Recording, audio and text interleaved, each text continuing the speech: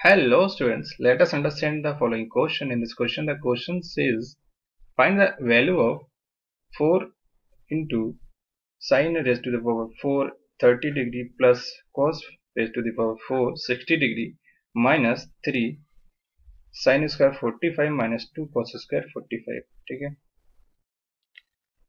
तो देखिए given information हमारे पास क्या है, that is 4 times sign raise to the power 4 30 degree plus cos raised to the power 4 60 degree minus 3 sin square 45 degree minus 2 cos square 45 degree.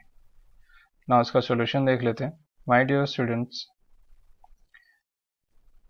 देखिए trigonometry में हम जानते हैं कि जो हमारा sin 30 होता है, sin 30 दैट इज कितना होता है, we know that sin 30 degree equal to 1/2 and cos 60 equal to 1/2 and sin 45 degree equal to, that is 1/√2 and cos 45 degree equal to again 1/√2.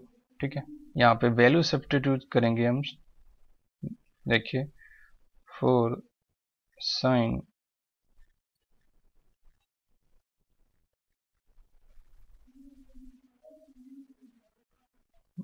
minus 3 sin square 45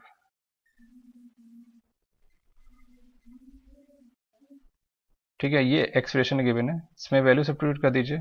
4 into sine 30 that is 1/2 की power 4 plus 1/2 the power 4 minus 3 1/√2 square and ये हो जाएगा minus 2 cos 45 that is 1/√2 square.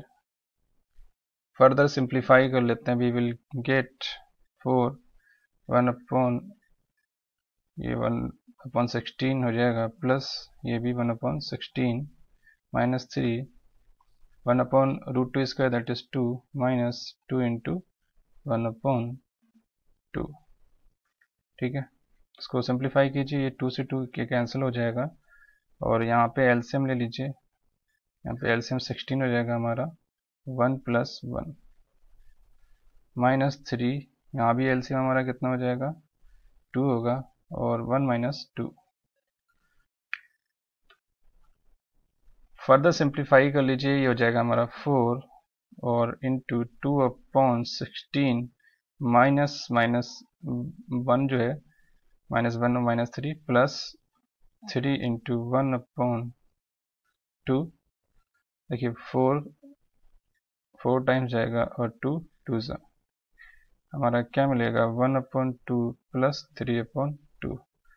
Again देखिए LCM हमारा कितना हो जाएगा, that is 2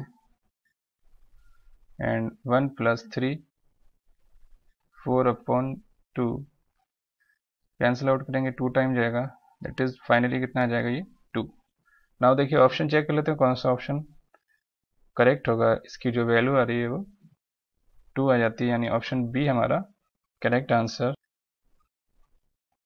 Hence we can say that option B is correct.